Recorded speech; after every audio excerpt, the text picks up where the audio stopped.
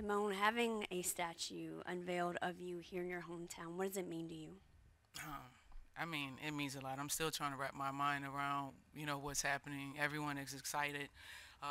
Obviously, so many people here in Baton Rouge have followed my career since Biddy Ball days. So this is like the celebration for everyone, not just myself, because so many people were involved in this journey. And so I'm just thankful that, it's happening. Coach Mulkey did an amazing job of getting this done in less than a year. And here we are, January 15th, Alumni Weekend.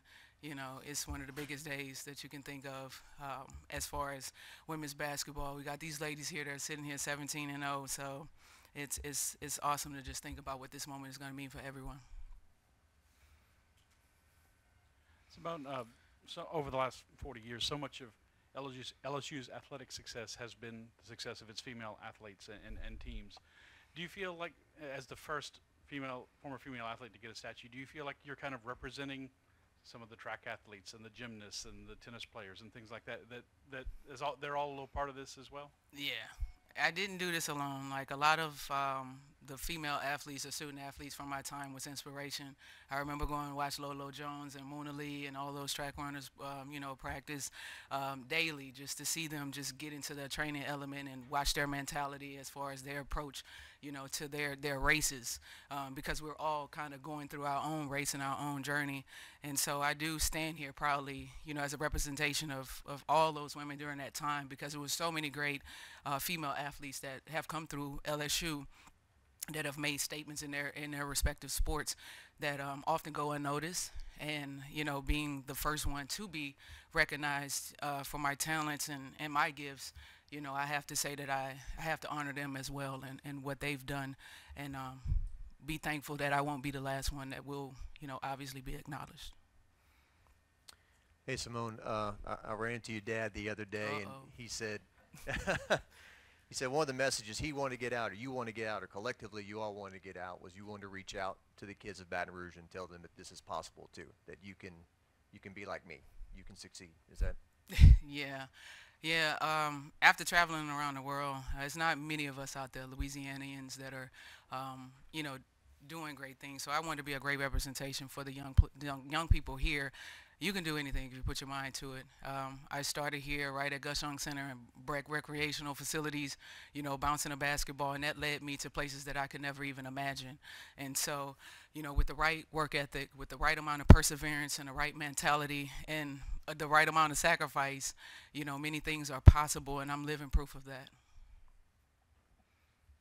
What is it about doing this here in Baton Rouge at Capitol High, winning two state titles, coming to LSU, going to four straight Final Fours? What does it say about you doing it in your hometown?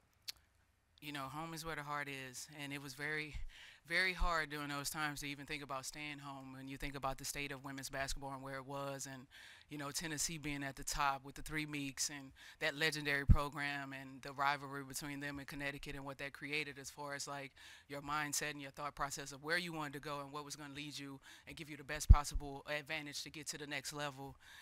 But to go against the grain and kind of bet on yourself and do it your own way, stay at home and kind of grind it out with players that I grew up playing against and with, with Tamika Johnson and Ronnie Godonica Hodges. I just felt like the things that they were doing resonated most with me. And being at home, it gave my family, my friends, my supporters, another 4 years to really let me become who I needed to become to then go out into the world and accomplish things that were even greater than what I was able to do here. Simone, did when Kim got hired, did she contact you to be part of her staff, or did y'all have any conversations about that? We've had a number of conversations. Coach Mulkey obviously is one of the greatest coaches, in our time. As an assistant, as a head, as a player, she knows the game through and through. And obviously it'll be a great opportunity, if that opportunity came about. But right now I'm just trying to figure out coaching and what's best, in the next situation for me. But obviously Coach Mulkey has done amazing things over the past, not even 2 years, for this program, for this community here, and we want to continue to see it. And real quick, I want to also get your thoughts, just what you've seen out of Angel Reese. Whoop, whoop. She's done a couple of things in her short stint here, and also was it hard seeing your team's, program best record of, start go out? Like, just talk about what this team and especially Angel too, kind of what she's been able to Yeah, do. that's what records are for, is to be broken. If records are being broken, that means the game is being elevated. And it's great to see that our game is being elevated after knowing where our program has been and where it's heading. As far as Angel, I mean, she made me feel old and happy all in one, all in one day with the picture. But it's like coaches always say, you never know who's watching, and that picture kind of symbolized that. As a pro athlete, I was like, I want to make sure I give autographs or pictures to some of the younger people that's in the crowd, and not knowing that this day would come, but thankful that this day is here because Ms. Reese is now a Tiger, and the performances that she's been putting on. I mean, think about the players at her position, Sylvia Fowles, who had the double-double record until she just previously broke it. So it says a lot about where the game is and where it's going, and what she's been doing. Obviously, if you've been following her, she did an amazing job at Maryland as well, but her numbers are through the roof here, and I hope to continue to see that as we go through the season, and we push forward because I know they have some big goals ahead of them. Seimone, when they're not putting statues up for you, how often have you been able to get back to Baton Rouge through your career? And second, do you plan, like when your coaching career is over, do you want to come back here and establish something permanent? Oh, I'm always trying to get home whenever I can. That's the best food in the world now. Since I've traveled the world, it's the best food, and no one can argue with me about that. But definitely, I'm always trying to come home and give back and do things in the community. Try, different tournaments, different free throw competitions, like stuff that just can kind of, rally the youth around. But I'm definitely looking to come back home. Cost of living is a lot cheaper here than it is in other places. So anytime or whenever, I do slow down, I'm going to lay roots here in Baton Rouge. I know you've talked about Coach Gunner many times, but it seems like it's appropriate to talk about her now, especially with your statue going up, as a coach that recruited you and coached you and whatnot. Yeah, I can't say enough about, Coach Gunner. I was just speaking in the last interview, and I was saying that, they were the first program that even contacted me. They knew the secret before anybody else, before I became a national, player of the year and all that. Like, I remember my first letter from them was from Coach Starkey, Coach Gunner, and it was handwritten. And that matters because it signaled to me that they cared enough to take the time to write a handwritten letter, when I've received so many other letters that were typed, and it was like you could take my name off and put someone else's name on it, and it would still, be the same. It would still have the same effect. But a personalized letter on stats or career or grades, like knowing what my report card said that year, really meant a lot. But then after coming here, Coach Gunner basically was like a mother to us all. It wasn't a day that went by we couldn't come to the office. Wasn't a day that went by that we couldn't go to her house. And speaking of, she had some of the best breakfasts that I could think of. And she, her house was our house. We would go to her house and tell us we were going to watch the Roy Jones fight at her house, and she better have paid for it and had some snacks and everything waiting for us. And she would be like, okay, cool, lock my door when you leave, But she created this environment. She created the mantra that we live by: dream big, work hard. And the biggest part of that mantra was no excuses. I'd never seen her make an excuse other than when her golf cart wasn't charged up and she couldn't get around campus. But, she was the driving force, in everything that we did, even up until her last season. What are some of your favorite memories from those 4 LSU teams? Man, obviously the New Orleans Final Four. I remember getting, the officers assisted us all the way to New Orleans, and we sung to the top of our lungs. We were singing Usher. That's when the Usher album came out, and we sung that album to the top of our lungs. But, getting into that arena and seeing the purple and the gold flying in that arena. I remember pulling up to the hotel, and one of the staff members forgot she was at work and started second lining. And she tore it up, as we entered the hotel.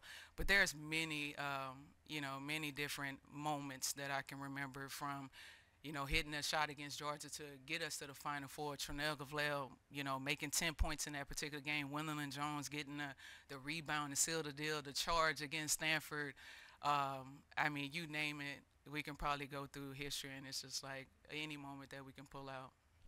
What do you remember from playing against Kim Mulkey and kind of how Uh-oh. her team? You know what? That team was always tough. You know, defensively strong-minded. We were always ready to play them, but it the energy was always through the roof. You know, the teams were so fit young, how physical they were. They never gave up. They fought to the end, and that's something that we always respected. And you have to understand that's the type of player Coach Mulkey was. It's the type of player that I grew up watching her when she played at La Tech. Like, we all know the two braids and, you know, the feistiness that she displayed when she played, and that's what her teams were like. And so, you know, it's just kind of bittersweet because she got that championship on us. But if anybody was going to get a championship on us, I'm not mad that it was her. Earlier, I asked Coach Mulkey about, I had read an article that she said she regretted not getting you, but she felt like Louisiana Tech was never really in the hunt because she knew you were going to stay home. What does that mean to you? I know. I remember going down. I came down out of camp, right? It was her and Christy Curry were there at La Tech, and I went to the camp, and it was just like, it was a little bit too country for me. But it was Louisiana Tech, and like I said, I grew up watching, you know, her playing with Teresa Witherspoon, Leon Ballmore, the coach, and, you know, we all know what they did for women's basketball during that time, and so you have to honor that, you know, you have to respect it, and you know, take that trip and actually let them make their pitch and, you know, walk on that campus, because you never really know, you know, until you get on that campus what feeling you're going to feel. But it wasn't for me. It was, home was where the heart is, and obviously she knew she had an uphill battle, but they put up a valiant effort to try to get me there, so there was always much respect there. We'll move to questions on Zoom. Brandon, if you would like to unmute people as they have a few questions.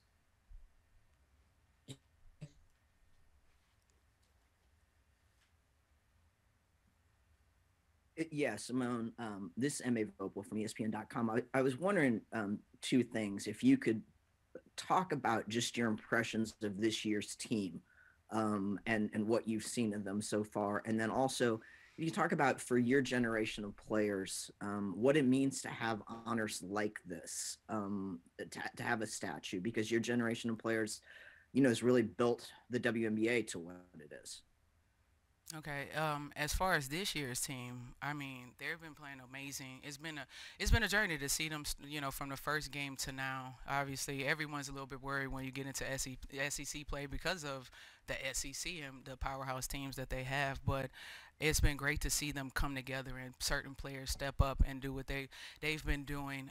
It's been great to see how they've reacted to Coach Mulkey and her intensity as a coach, and not, you know, and rising to the occasion. Even last night, I was just talking to him, laughing about him, like, my girl right here missed a couple free throws at the end. I'm like, come on, you got to tighten that up.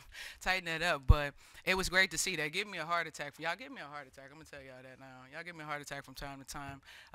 Y'all let them cut that 18-point lead down to about 4 or 5. But I like how y'all bounce back. And so that's what it's really all about. Obviously, everybody's waiting to see that South Carolina matchup. Obviously, I am too. But I want them to continue to get better. I want them to continue to enjoy, because it looks like y'all really are having fun with one another. Y'all really picking each other up.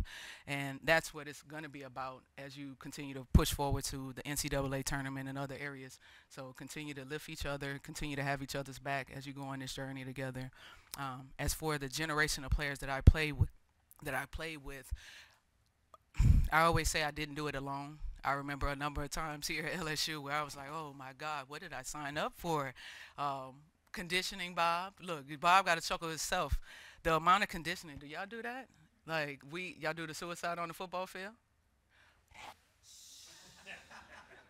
Really? We're going to have a conversation about what y'all doing around here, but, you know, we... Oh. Y'all don't do no conditioning? No. But we're going to have a talk. Oh, but no. You know, the players that I had coming in here, understood the expectations that were placed upon us, and we pushed each other every day. It wasn't a day that went by, and the staff knew it too, and they knew that they can get the best out of us by challenging us individually but collectively as a team. And so we were able to just kind of withstand and compete and do things that we didn't even think we could do. Like some of the stuff that we did, we kind of laugh about it. I talked to Tamika not too long ago, and she was like, "Did you ever think we would ever, win SEC and do this and make it to the Final Four this many times and win these?" I'm like, "No, girl, I didn't think we was gonna do it, but we did it." And so it was amazing just to be able to share those moments with players that, like I said before, I grew up playing against, and to be able to come together and be a part of Louisiana history and LSU's history is amazing. Thank you. Zoe? Oh, I thought I was next. Okay. Sorry. My name is Zoe Collins-Rath with The Advocate. Seimone, with you being the first woman at LSU to get a statue, are there any other women that you would like to see get a statue that'll be right next to yours? I think Coach Didi is getting one, right? Or conversations surrounding the gymnastics coach. I used to love to watch, the gymnastics team during that time. She did an amazing job. Obviously, you can see our gymnastics team is still doing a great job now. Sylvia Fowles. I don't think I need to go into any explanations on Sylvia. Who else? A number of track athletes. We can go down the list of people that we can just pull. Our track team has actually been probably one of the most successful programs in our history. When you think about it, the amount of national championships, individual or collectively as a team. I mean, you name it. We have a number of people that could be celebrated, and I think it's just a matter of us going through the history books and pulling people out and making sure they get the recognition that they deserve. Thank you. Hey, Simone, congratulations. This is Christina Williams with Girls Talk Sports TV and MSG Networks. My question for you is,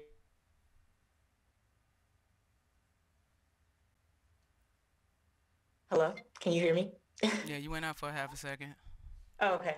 When you think about your legacy and its totality with this program, what would you say your legacy is in your own words? And then also, what are some of your keys to success? Man, I would hope that someone else can describe my legacy. Like for me to have to put a word on it, right now I can't really put one word to what my legacy means, to not just to myself, but to everyone. I think I would tomorrow, I think it'll be a lot of conversation and they'll have better conversations around what that word is as far as describing my legacy. What was the second part of your question? What are some of your keys to having such a great success over your career as a basketball player? Oh, work ethic. It's not a day that goes by that I'm not thinking about how I can get better. When I'm now in coaching, I'm like reading books, on YouTube, studying the greats, watching film, figuring out what my philosophies are going to be, or what my system is going to be, things like that. And it was the same way as a player. It wasn't a day that went by that I wasn't thinking about what I could add to my game, because as you know, every year, in sports, you have to be a different player. You can't come back. The scouting, the technology, it's too advanced for you to be the same player. You have to add something to your game. So every year, whether it was conditioning or a mentality that I needed to have, or a shot or a move, or footwork or whatever it was, I just conditioned myself to believe that this is what needs to happen, this is what will happen, and this is what's going to happen in order for me to accomplish my goals. I've never been a person that sat down and really wrote out my goals. I just knew what it was that I needed to do. I would look at other people and I'd say, I think I could do that more times than her. It was a competition thing for me, and I was hoping to be like one of the top competitors that people have ever competed against.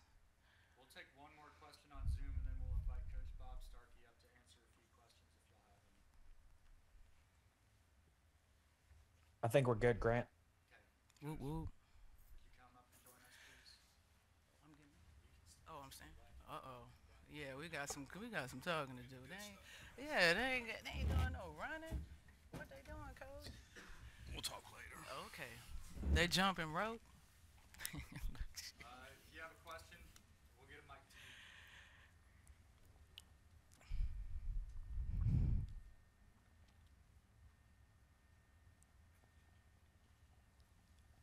Bob, I don't recall exactly how much were you involved in Simone's recruitment throughout, and at what age were you all able to see what a special player she could Well, become? I certainly wasn't the primary recruiter, but when you have a player like Seimone, everybody's on board. I mean, you know, whether it's a letter from your athletic director or everybody was involved. The first time you saw Seimone play, whether she was in junior high or high school, you knew she was special. I mean, she's that kind of player. She's, you know, some players you need to watch 2 or 3 times. The first time you see her, you're like, it's a no-brainer. She's special. She's iconic. She's different.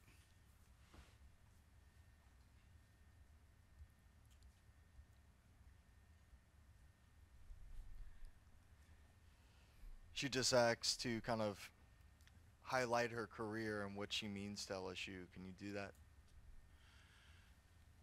It is really hard to sum up what she means, not just to our women's basketball program, not to our school, but to the entire community. I mean, it really is.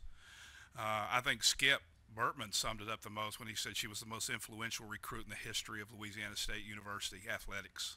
I mean, that's a powerful statement. I think it's true. She changed the culture of our program by being a great competitor every single day in practice. I mean, people ask me my favorite Seimone moments. It's practice. It's not games. Practices were amazing, and it's because she set the temperature every day.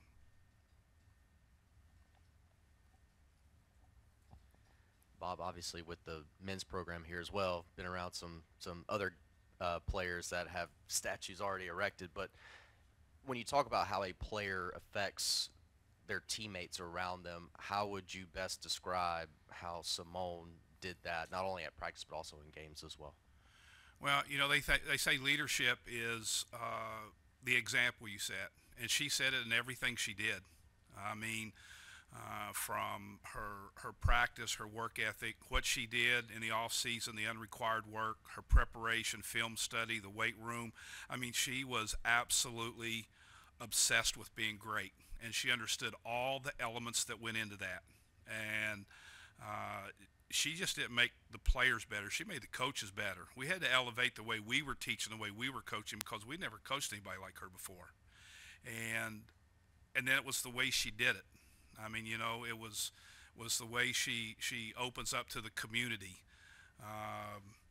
It's the way she signs autographs. It's the way she's with other people. I mean, you know, and it's not her favorite thing to do. She's a private person, but she understands that role and goes about because she understands the responsibility that comes with greatness. Coach, everyone's looking for the next. You know, it's been 2 decades. There really hasn't been anybody like her since, right? There'll never be another. There'll be great players, don't get me wrong. She said records are made to be broke, but there will never be another Seimone Augustus, not at LSU. I mean, she was homegrown here. That's what makes it different. A lot of great players go to schools, but she was born and raised here. And she understands and loves Baton Rouge and the community and understands the culture as well as anybody. So I will never forget that April day when she signed.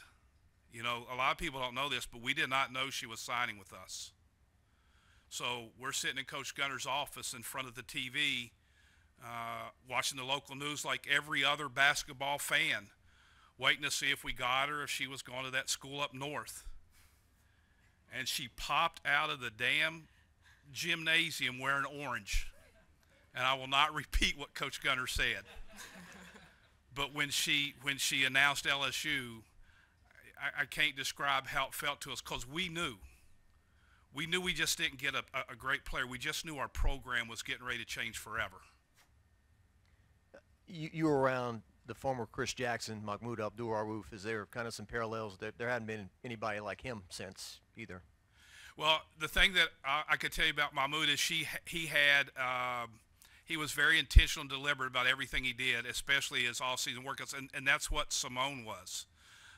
She just had an incredible dedication and commitment to being the best that she could be. And it's so hard to describe to people that don't understand, because when I say that, I know everybody's thinking about the jump shot. But I've never coached a player that moved without the basketball better. By the time she was a senior, she was the best screener on our team. She was an excellent defender. We didn't always put her on the other team's best because we didn't want to get her in foul. There was nothing that she didn't drive herself to do incredibly well. If she couldn't make jump shots, she still would have been a heck of a player. Everybody talks about greatness on the court, but not a lot of greatness off the court, and she kind of emulates that, and it shines. What have you seen from her? Well, again, she understands the responsibility that comes with it, and not all superstars do. I was going to share this story, and I will share it tomorrow. The very first time I saw Seimone Augustus in person was at the River Center on Thanksgiving Day when she was in high school, passing out meals to the less fortunate. She's always been that kind of person. She cares about people. She cares about this community. Yesterday in the office, we pulled up the Rio de Janeiro press conference after she won the gold medal and dedicated the gold medal to all the people in Baton Rouge during the 2016 floods. There's nobody like her.